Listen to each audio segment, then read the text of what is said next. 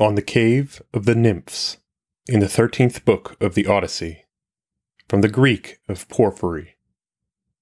Translated by Thomas Taylor. Read by Dan Attrell.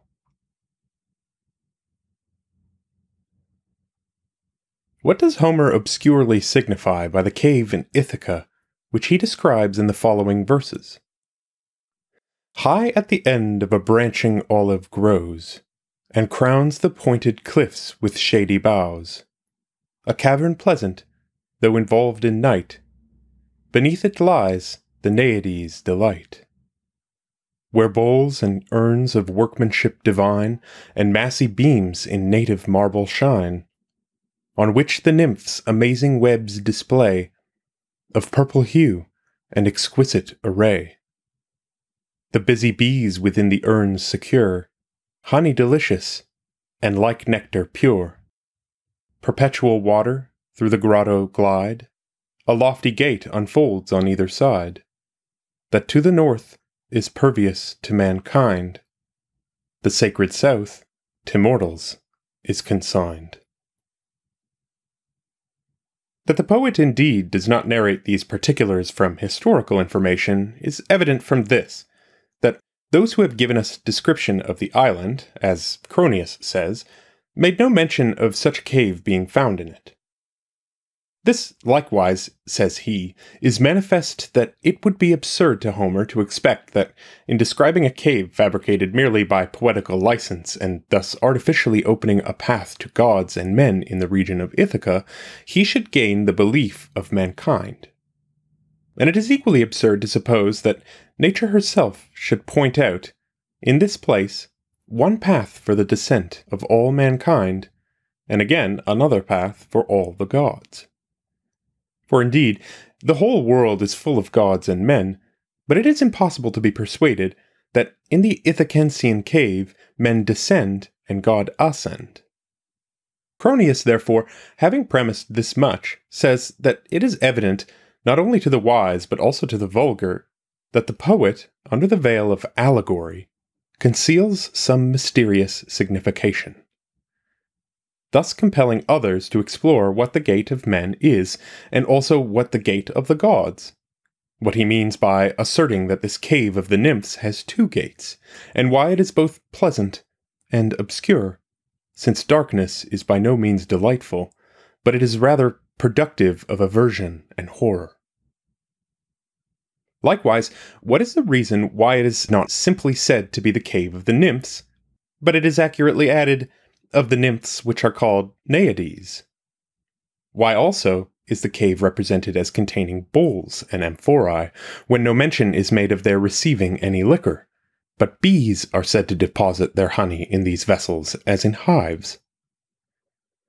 Then again, why are oblong beams adapted to weaving placed here for the nymphs, and these not formed from wood or any other pliable matter, but from stone, as well as the amphorae and the bowls? Which last circumstance is, indeed, less obscure, but that on these stony beams the nymphs should weave purple garments is not only wonderful to the sight, but also to the auditory sense. For who would believe that goddesses weave garments in a cave involved in darkness, and on stony beams, especially while he hears the poet asserting that the purple webs of the goddesses were visible?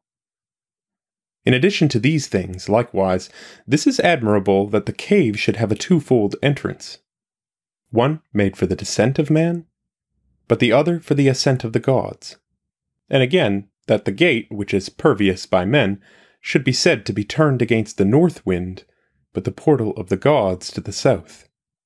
And why the poet did not rather make use of the west and the east for this purpose, since nearly all the temples have their statues and entrances turned towards the east, but those who enter them look toward the west, when standing with their faces turned towards the statues they honor and worship.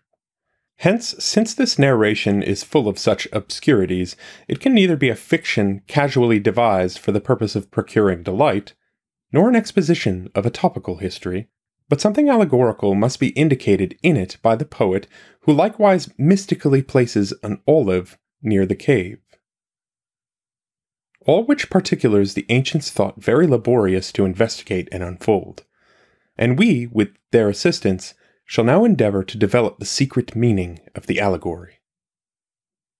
Those persons, therefore, appear to have written very negligently about the situation of the place, who think that the cave and what is narrated concerning it are nothing more than a notion of the poet. But the best and most accurate writers of geography, and among these Artemidorus the Ephesian, in the 5th book of his work, which consists of 11 books, thus writes, "The island of Ithaca, containing an extent of 85 stadia, is distant from Panormus, a port of Cephallenia, about 12 stadia. It has a port named Phorcys, in which there is a shore, and on that shore a cave, in which the Phaeacians are reported to have placed Ulysses. This cave, therefore, will not be entirely an Homeric fiction. But whether the poet describes it as it really is, or whether he has added something to it of his own invention, nevertheless, the same inquiries remain, whether the intention of the poet is investigated, or of those who founded the cave. For neither did the ancients establish temples without fabulous symbols, nor does Homer rashly narrate the particulars pertaining to things of this kind. But how much the more anyone endeavors to show that this description of the cave is not an Homeric fiction, but prior to Homer was consecrated to the gods, by so much the more will this consecrated cave be found to be full of ancient wisdom. And on this account it deserves to be investigated, and it is requisite that this symbolical consecration should be amply unfolded into light. The ancients indeed very properly consecrated a cave to the world, whether assumed collectively according to the whole of itself, or separately according to its parts. Hence they considered earth as a symbol of that matter of which the world consists, on which account some thought that matter and earth are the same, through the cave indicating the world which was generated from matter. For caves are, for the most part, spontaneous productions and co-nascent with the earth, being comprehended by one uniform mass of stone, the interior parts of which are concave, but the exterior parts are extended over an indefinite portion of land. And the world being spontaneously produced, that is, being produced by no external, but from an internal cause, and being also self-adherent, is allied to matter, which, according to a secret signification, is denominated a stone and a rock, on account of its sluggish and repercussive nature with respect to form. The ancients, at the same time, asserting that matter is infinite through its privation of form. Since, however, it is continually flowing and is of itself destitute of the supervening investments of form, through which it participates of morphe and becomes visible, the flowing waters, darkness, or as the poet says, obscurity of the cavern, were considered by the ancients as apt symbols of what the world contains, on account of the matter with which it is connected. Through matter, therefore, the world is obscure and dark, but through the connecting power and orderly distribution of form, from which also it is called world, it is beautiful and delightful. Hence it may very properly be denominated a cave, as being lovely indeed to him who first enters into it through its participation of forms, but obscure to him who surveys its foundation and examines it with an intellectual eye, so that its exterior and superficial parts indeed are pleasant, but its interior and profound parts are obscure, and its very bottom is darkness itself. Thus also the Persians, mystically signifying the descent of the soul into the sublunary regions, and its regression from it, initiate the mystic, or him who is admitted to the arcane secret rites, in a place which they denominate a cavern. For as Eubulus says, Zoroaster was the first who consecrated in the neighboring mountains of Persia a spontaneously produced cave, florid and having fountains, in honor of Mithra, the maker and father of all things. a cave, according to Zoroaster, bearing a resemblance of the world, which was fabricated by Mithra. But the things contained in the cavern, being arranged according to commensurate intervals, were symbols of the mundane elements and climates. After this Zoroaster, it was usual for others to perform the rites pertaining to the mysteries in caverns and dens, whether spontaneously produced or made by the hands.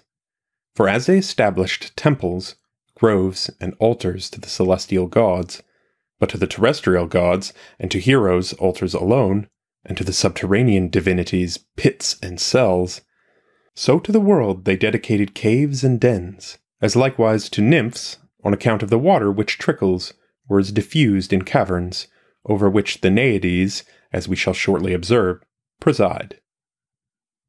Not only, however, did the ancients make a cavern, as we have said, to be a symbol of the world or of a generated and sensible nature, but they also assumed it as a symbol of all invisible powers, because as caverns are obscure and dark, so the essence of these powers is occult. Hence Saturn fabricated a cavern in the ocean itself, and concealed in it his children. Thus, too, Ceres educated Proserpine with her nymphs in a cave, and many other particulars of this kind may be found in the writings of the theologians.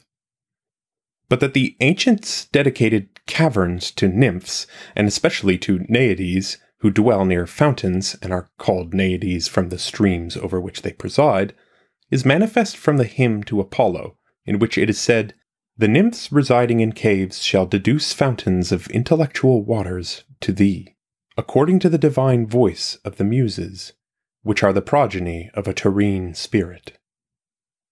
Hence waters, bursting through every river, shall exhibit to mankind perpetual effusions of sweet streams." From hence, as it appears to me, the Pythagoreans, and after them Plato, showed that the world is a cavern and a den. For the powers which are the leaders of souls thus speak in a verse of Empedocles, "Now at this secret cavern we're arrived." And by Plato, in the 7th book of his Republic, it is said, "Behold men as if they were dwelling in a subterraneous cavern, and in a den-like habitation, whose entrance is widely expanded to the admission of the light throughout the whole cave." But when the other person in the dialogue says, "You adduce an unusual and wonderful similitude," he replies, "The whole of this image, friend Glaucon, must be adapted to what has been before said, assimilating this receptacle, which is visible through the sight, to the habitation of a prison, but the light of the fire which is in it to the power of the sun." That theologians therefore considered caverns as symbols of the world and of mundane powers is through this manifest. And it has already been observed by us that they also considered a cave as a symbol of the intelligible essence, being impelled to do so by different and not the same conceptions. For they were of the opinion that a cave is a symbol of the sensible world, because caverns are dark, stony, and humid, and they assert that the world is a thing of this kind, through the matter of which it consists, and through its repercussive and flowing nature. But they thought it to be a symbol of the intelligible world, because that world is invisible to sensible perception, and possesses a firm and stable essence. Thus, also, partial powers are unapparent, and especially those which are inherent in matter. For they formed these symbols from surveying the spontaneous production of caves, and their nocturnal, dark, and stony nature, and not entirely, as some suspect, from directing their attention to the figure of a cavern, for every cave is not spherical, as is evident from this Homeric cave with a twofold entrance, but since a cavern has a twofold similitude, the present cave must not be assumed as an image of the intelligible, but of the sensible essence. For, in consequence of containing perpetually flowing streams of water, it will not be a symbol of an intelligible hypostasis, but of a material essence. On this account also, it is sacred to nymphs, not the mountain or rural nymphs, or others of like kind, but to the Naiades, who are thus denominated from streams of water. For we peculiarly call the Naiades and the powers that preside over waters nymphs, and this term also is commonly applied to all souls descending into generation. For the ancients thought that these souls are incumbent on water, which is inspired by divinity, as Numenius says, who adds that, on this account, a prophet asserts that the Spirit of God moved on the waters. The Egyptians, likewise, on this account, represent all daimons, and also the sun, and in short, all the planets, not standing on anything solid, but on a sailing vessel. For souls descending into generation fly to moisture. Hence also Heraclitus says that moisture appears delightful and not deadly to souls, but the lapse into generation is delightful to them. And in another place, speaking of unembodied souls, he says, "We live their death, and we die their life." Hence the poet calls those that are in generation humid, because they have souls which are profoundly steeped in moisture. On this account, such souls delight in blood and humid seed, but water is the nutriment of the souls of plants. Some likewise are of the opinion that bodies in the air and in the heavens are nourished by vapors from fountains and rivers, and other exhalations. But the Stoics assert that the sun is nourished by the exhalation from the sea, the moon from the vapors of fountains and rivers, and the stars from the exhalation of the earth. Hence, according to them, the sun is an intellectual composition formed from the sea, the moon from the river waters, and the stars from terrene exhalations. It is necessary, therefore, that souls, whether they are corporeal or incorporeal, while they attract to themselves body, and especially such as are about to be bound to blood and moist bodies, should verge to humidity and be corporalized in consequence of being drenched in moisture. Hence the souls of the dead are evocated by the effusion of bile and blood, and souls that are lovers of body, by attracting a moist spirit, condense this humid vehicle like a cloud. For moisture condensed in the air constitutes a cloud, but the pneumatic vehicle being condensed in these souls becomes visible through an excess of moisture, and among the number of these we must reckon those apparitions of images which, from a spirit colored by the influence of imagination, present themselves to mankind. But pure souls are averse from generation, so that, as Heraclitus says, a dry soul is the wisest. Hence here also the spirit becomes moist and more aqueous through the desire of generation. The soul thus attracting a humid vapor from verging to generation. Souls, therefore, proceeding into generation, are the nymphs called Naiades. Hence it is usual to call those that are married nymphs, as being conjoined to generation, and to pour water into baths from fountains or rivers or perpetual streams. This world, then, is sacred and pleasant to souls who have now proceeded into nature, and to natal demons, though it is essentially dark and obscure, from which some have suspected that souls are of an obscure nature and essentially consist of air. Hence a cavern, which is both pleasant and dark, will be appropriately consecrated to souls on the earth, conformably to its similitude to the world in which, as the greatest of all temples, souls reside. To the nymphs, likewise, who preside over the waters, a cavern in which there are perpetually flowing streams is adapted. Let therefore this present cavern be consecrated to souls, and among the more partial powers, to nymphs that preside over streams and fountains, and who on this account are called fontal and Naiades. What, therefore, are the different symbols, some of which are adapted to souls, but others to the aquatic powers, in order that we may apprehend that this cavern is consecrated in common to both? Let the stony bowls, then, and the amphorae be symbols of the aquatic nymphs, for these are, indeed, the symbols of Bacchus, but their composition is fictile, that is, consists of baked earth, and these are friendly to the vine, the gift of God, since the fruit of the vine is brought to a proper maturity by the celestial fire of the sun. But the stony bowls and amphorae are in the most eminent degree adapted to the nymphs who preside over the water that flows from rocks, and to souls that descend into generation and are occupied in corporeal energies. What symbol can be more appropriate than those instruments pertaining to weaving? Hence, also, the poet ventures to say that on these the nymphs weave purple webs, admirable to the view. For the formation of the flesh is on and about the bones, which in the bodies of animals resemble stones. Hence these instruments of weaving consist of stone, and not of any other matter. But the purple webs will evidently be the flesh which is woven from the blood, for the purple woolen garments are tinged from blood, and wool is dyed from animal juice. The generation of flesh also is through and from blood. Add, too, that the body is a garment with which the soul is invested, a thing wonderful to the sight, whether this refers to the composition of the soul, or contributes to the colligation of the soul to the whole of a visible essence.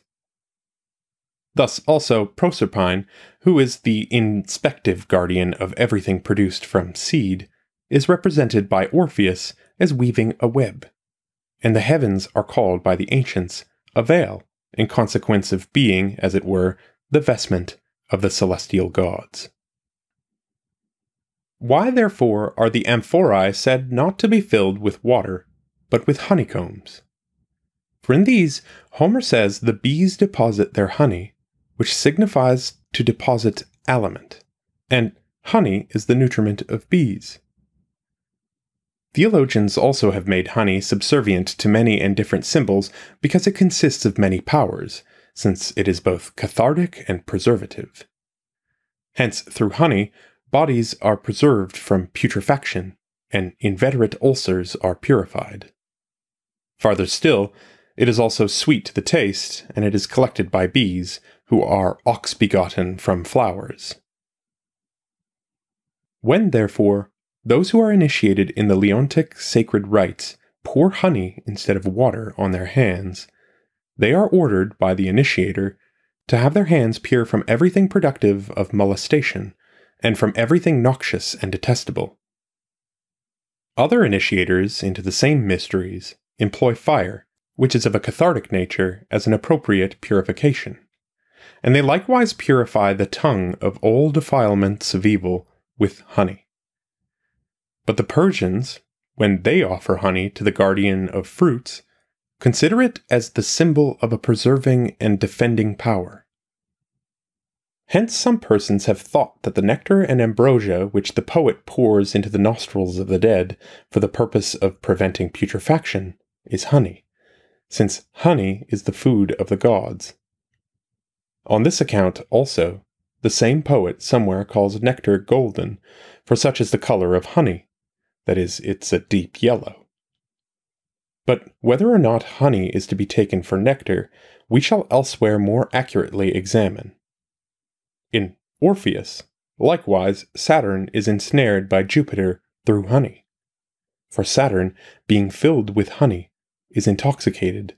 His senses are darkened, as if from the effects of wine, and he sleeps, just as Porus, in the banquet of Plato, is filled with nectar.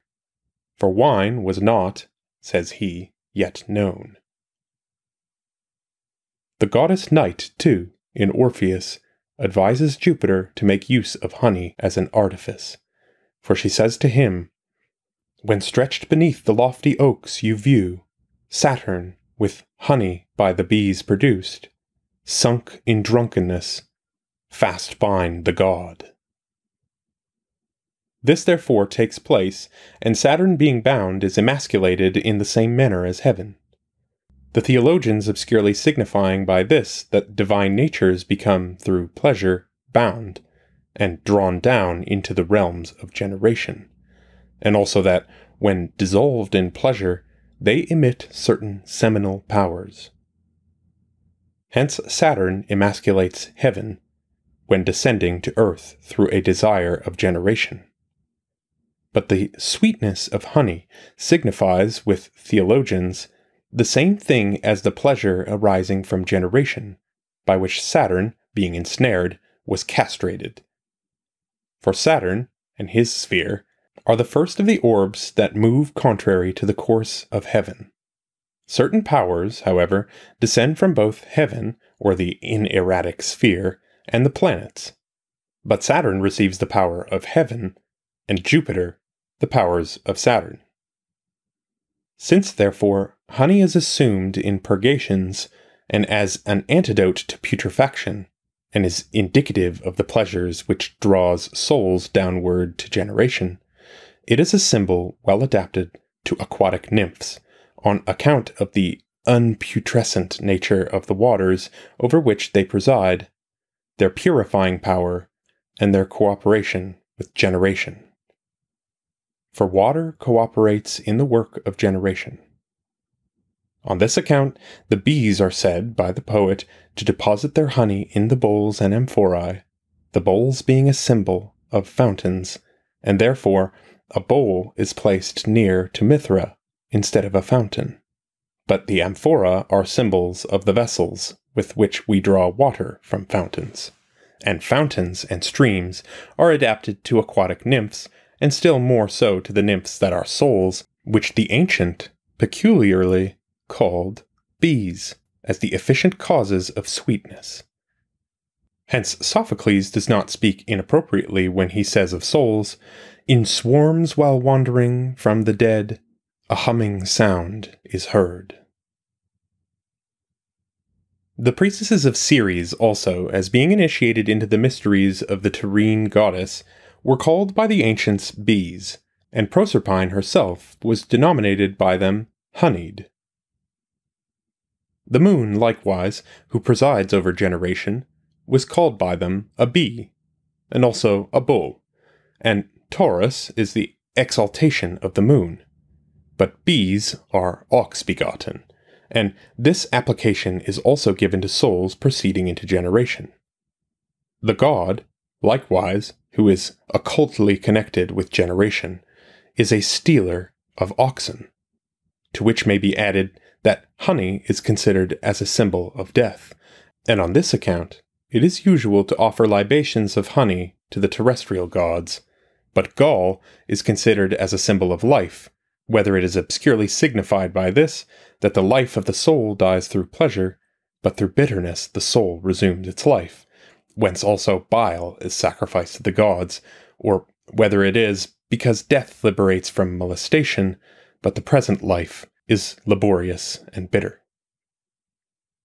All souls, however, proceeding into generation, are not simply called bees, but those who live in it justly, and who, after performing such things as are acceptable to the gods, will again return to their kindred stars. For this insect loves to return to the place from whence it first came, and is eminently just and sober. Whence also the libations which are made with honey are called sober.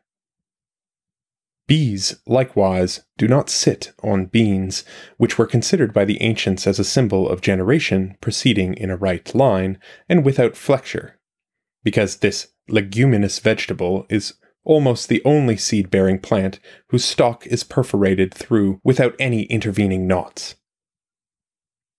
We must therefore admit that honeycombs and bees are appropriate and common symbols of the aquatic nymphs and of souls that are married, as it were, to the humid and fluctuating nature of generation. Caves, therefore, in the most remote periods of antiquity, were consecrated to the gods, before temples were erected to them. Hence the Curetes in Crete dedicated a cavern to Jupiter. In Arcadia, a cave was sacred to the moon, and to Lycian Pan, and in Naxos to Bacchus. But wherever Mithra was known, they propitiated the god in a cavern. With respect, however, to the Ithacensian cave, Homer was not satisfied with saying that it had 2 gates, but adds that one of the gates was turned toward the north, but the other, which was more divine, to the south. He also says that the northern gate was pervious to descent, but does not indicate whether this was also the case with the southern gate, for of this he only says, "It is inaccessible to men, but it is the path of the immortals."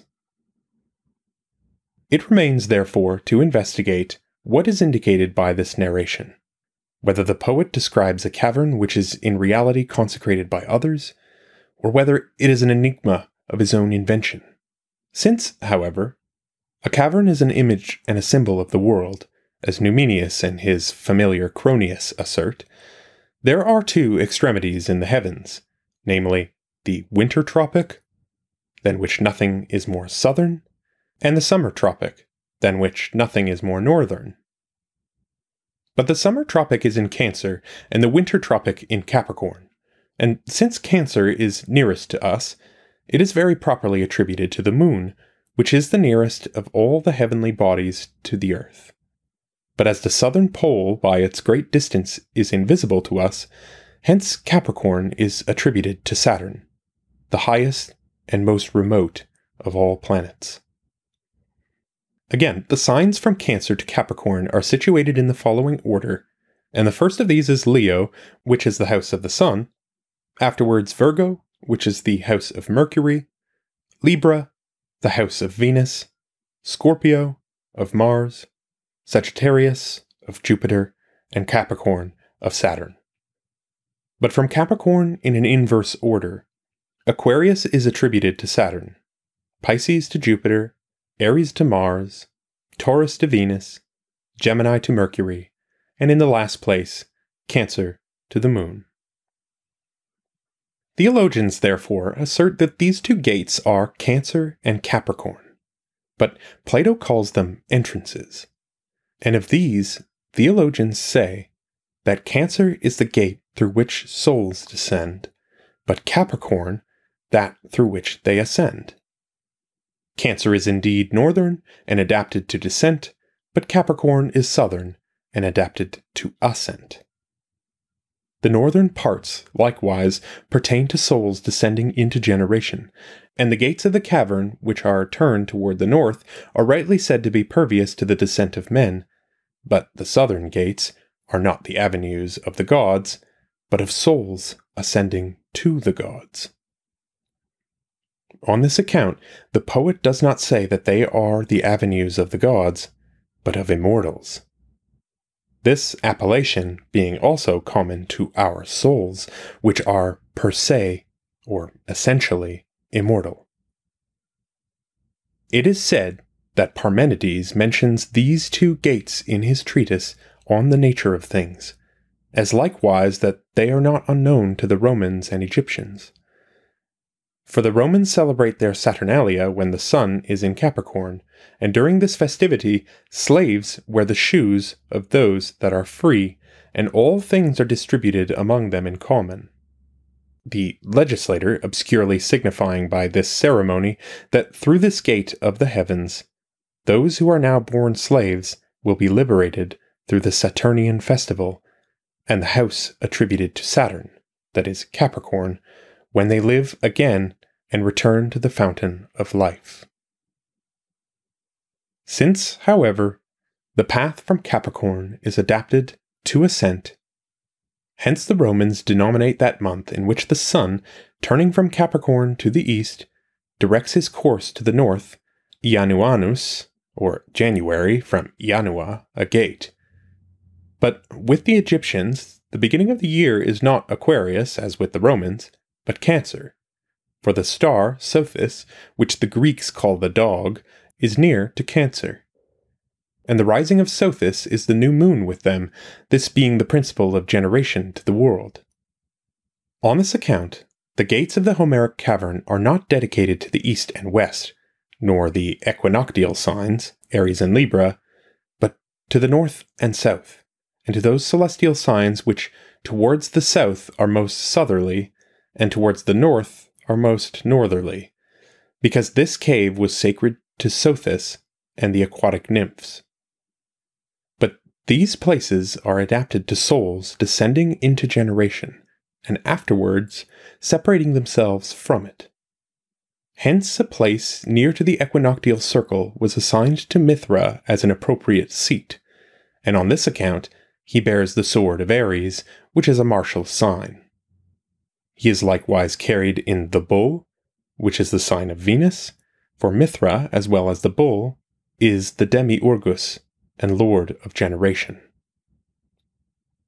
But he is placed near the equinoctial circle, having the northern parts on his right hand and the southern on his left. They likewise arranged towards the south the southern hemisphere, because it is hot, but the northern hemisphere towards the north through the coldness of the north wind. The ancients, likewise, very reasonably connected winds with souls proceeding into generation, and again separating themselves from it, because, as some think, souls attract spirit and have a pneumatic essence. But the north wind is adapted to souls falling into generation, and, on this account, the northern blasts refresh those who are dying, and when they can scarcely draw their breath. On the contrary, the southern gales dissolve life. For the northern wind, indeed, from its superior coldness, congeals, as it were, the animal life, and retains it in the frigidity of terrene generation. But the south wind, being hot, dissolves this life and sends it upward to the heat of a divine nature. Since, however, our terrene habitation is more northern, it is proper that souls which are born in it should be familiar with the north wind, but those who exchange this life for a better, with the south wind. This is also the cause why the north wind is at its commencement great, but the south wind at its termination. For the former is situated directly over the inhabitants of the northern part of the globe, but the latter is at a great distance from them, and the blast from places very remote is more tardy than from such as are near, but when it is coacervated, then it blows abundantly and with vigor. Since, however, souls proceed into generation through the northern gate, hence this wind is said to be amatory. For, as the poet says, and forgive me for my pronunciation which doesn't allow for the rhyme, Boreas enamoured of the sprightly train, concealed his godhead in a flowing mane. With voice dissembled to his loves he neighed, and coursed the dappled beauties over the mead. Hence sprung 12 others of unrivalled kind, swift as their mother mares and father wind. It is also said that Boreas ravished Orythia, for whom she begot Zetis and Calais. But as the south is attributed to the gods, hence when the sun is at its meridian, the curtains in temples are drawn before the statues of the gods, in consequence of observing the Homeric precept that it is not lawful for men to enter temples when the sun is inclined to the south, for this is the path of the immortals. Hence, when the god is at his meridian altitude, the ancients placed a symbol of midday and of the south in the gates of the temples, and on this account, in other gates also, it was not lawful to speak at all times, because gates were considered as sacred. Hence, too, the Pythagoreans and the wise men among the Egyptians forbade speaking while passing through doors or gates, for then they venerated in silence that God who is the principle of wholes, and therefore of all things. Homer likewise knew that gates are sacred, as is evident from his representing Oeneus when supplicating, shaking the gates he shakes, and supplicates the sun. He also knew the gates of the heavens which are committed to the guardianship of the hours, the gates that originate in cloudy places and are open and shut by the clouds. For he says, whether dense clouds they close or wide unfold. And on this account these gates omit a bellowing sound, because thunder roars through the clouds. Heaven's gates spontaneous, open to the powers, heaven's bellowing portals, guarded by the hours. He likewise elsewhere speaks of the gates of the sun, signifying by these Cancer and Capricorn, for the sun proceeds as far as to these signs, when he descends from the north to the south, and from thence ascends again to the northern parts. But Capricorn and Cancer are situated about the galaxy, being allotted the extremities of this circle. Cancer, indeed, the northern, but Capricorn the southern extremity of it. According to Pythagoras also, the people of dreams are the souls which are said to be collected in the galaxy, this circle being so called from the milk with which souls are nourished when they fall into generation. Hence those who evocate departed souls sacrifice to them by a libation of milk mingled with honey, because through the allurements of sweetness they will proceed into generation, with the birth of man, milk being naturally produced. Farther still, the southern regions produce small bodies, for it is usual with heat to attenuate them in the greatest degree. But all bodies generated in the north are large, as is evident in the Celtae, the Thracians and the Scythians, and these regions are humid and abound with pastures, for the word boreas is derived from bora, which signifies nutriment. Hence also the wind which blows from a land abounding in nutriment is called boras, as being of a nutritive nature. From these causes, therefore, the northern parts are adapted to the mortal tribe, and to souls that fall into the realms of generation. But the southern parts are adapted to that which is immortal, just as the eastern parts of the world are attributed to the gods, but the western to daimons. For, in consequence of nature originating from diversity, the ancients everywhere made that which has a twofold entrance to be a symbol of the nature of things, and for the progression is either through that which is intelligible or through that which is sensible. And if through that which is sensible, it is either through the sphere of fixed stars or through the sphere of the planets. And again, it is either through an immortal or through a mortal progression. One center, likewise, is above, but the other beneath the earth, and the one is eastern, but the other is western. Thus, too, some parts of the world are situated on the left, but others on the right hand, and night is opposed to day. On this account, also, harmony consists and proceeds through contraries. Plato also says that there are two openings, one of which affords a passage to souls ascending to the heavens, and the other to souls descending to the earth. And according to the theologians, the sun and the moon are the gates of souls, which ascend through the sun and descend through the moon. With Homer likewise there are two tubs, from which the lot of every one he fills, blessings to these, to those distributes ills. But Plato, in the Gorgias, by tubs intends to signify souls, some of which are malefic, but others beneficent, and some of which are rational, but others irrational. Souls, however, are analogous to tubs, because they contain in themselves energies and habits, as in a vessel.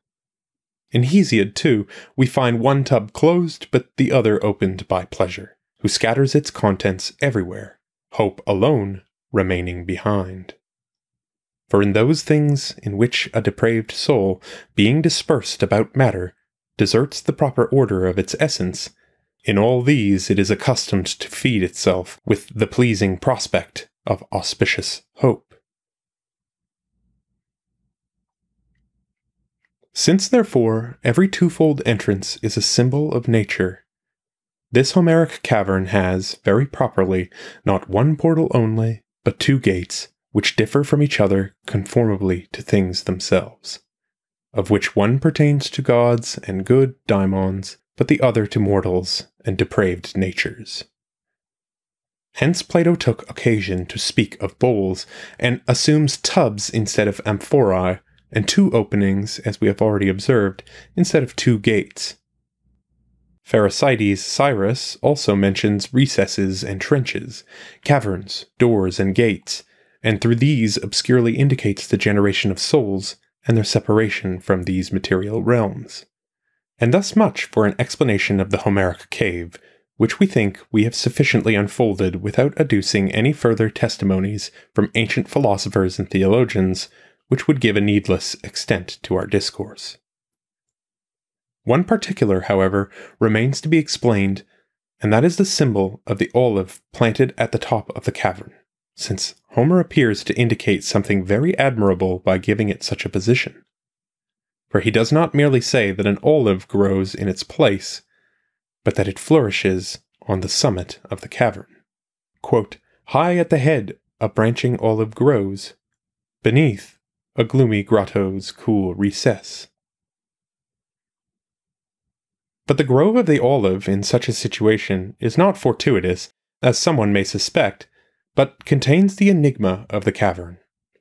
For, since the world was not produced rashly and casually, but is the work of divine wisdom and an intellectual nature, hence an olive, the symbol of this wisdom, flourishes near the present cavern, which is an image of the world. For the olive is the plant of Minerva, and Minerva is wisdom. But this goddess being produced from the head of Jupiter, the theologian has discovered an appropriate place for the olive by consecrating it at the summit of the port, signifying by this that the universe is not the effect of a causal event and the work of irrational fortune, but that it is the offspring of an intellectual nature and divine wisdom, which is separated indeed from it by a difference of essence, but yet is near to it through being established on the summit of the whole port, that is, from the dignity and excellence of its nature governing the whole with consummate wisdom. Since, however, an olive is ever flourishing, it possesses a certain peculiarity in the highest degree adapted to the revolutions of souls in the world, for to such souls this cave, as we have said, is sacred. For in the summer the white leaves of the olive tend upward, but in the winter the whiter leaves are bent downward. On this account also, in prayers and supplications, men extend the branches of an olive, making omens from this that they shall exchange the sorrowful darkness of danger for the fair light of security and peace. The olive, therefore, being naturally ever flourishing, bears fruit which is the auxiliary of labor. By being its reward, it is sacred to Minerva, supplies victors in athletic labors with crowns, and affords a friendly branch to the suppliant petitioner.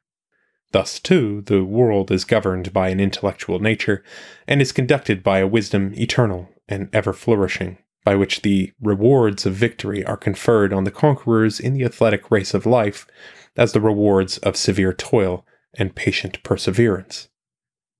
And the demiurge, who connects and contains the world in ineffable comprehensions, invigorates miserable and suppliant souls. In this cave, therefore, says Homer, all external possessions must be deposited. Here, naked and assuming a suppliant habit, afflicted in body, casting aside everything superfluous, and being averse to the energies of sense, it is requisite to sit at the foot of the olive and consult with Minerva by what means we may most effectually destroy that hostile rout of passions which insidiously lurk in the secret recesses of the soul. Indeed, as it appears to me, it was not without reason that Numenius and his followers thought that the person of Ulysses in the Odyssey represented to us a man who passes in a regular manner over the dark and stormy sea of generation, and thus at length arrives at that region where tempests and seas are unknown, and finds a nation who ne'er knew salt or heard the billows roar.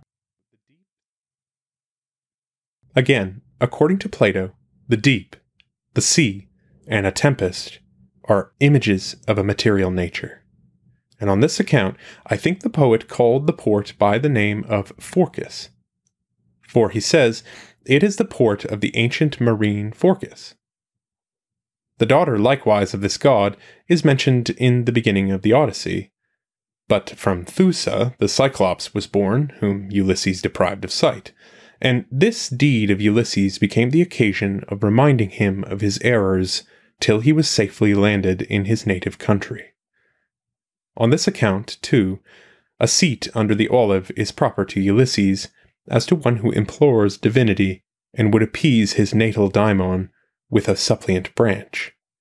For it will not be simply, as in a concise way, possible for anyone to be liberated from this sensible life who blinds this daimon and renders his energies inefficacious, but he who dares to do this will be pursued by the anger of the marine and material gods, whom it is first requisite to appease by sacrifices, labors, and patient endurance, at one time, indeed, contending with the passions, and at another, employing enchantments and deceptions, and by these transforming himself in an all various manner, in order that, being at length divested of the torn garments, by which his true person was concealed, he may recover the ruined empire of his soul. Nor will he even then be liberated from labors, but this will be effected when he has entirely passed over the raging sea, and, though still living, becomes so ignorant of marine and material works, through deep attention to intelligible concern, as to mistake an oar for a corn van.